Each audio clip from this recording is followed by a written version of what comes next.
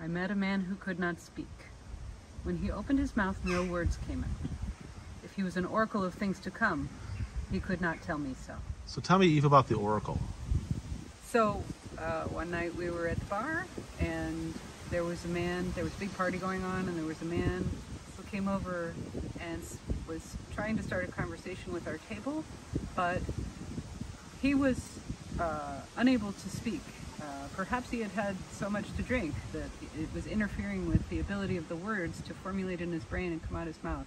And he was clearly sort of trying very hard to talk to us, but was unable to. And then that made me think about soothsayers, fortune tellers, oracles, and how they speak in riddles, and connecting that with an idea of mythology, like someone trying to communicate a message, but it being unclear or uncommunicable.